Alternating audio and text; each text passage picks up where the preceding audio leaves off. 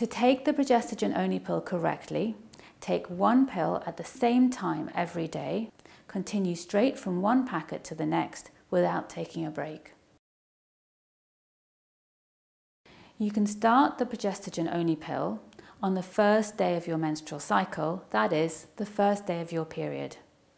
If you start the pill on the first day of your period, it will become effective immediately.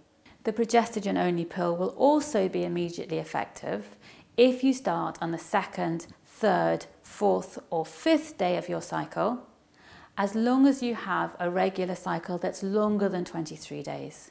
That's 23 days from the first day of one period until the first day of the next period. You can start the progesterone-only pill at any time in your cycle as long as you know that you're not pregnant. That is, you haven't had unprotected sex since the start of your last period.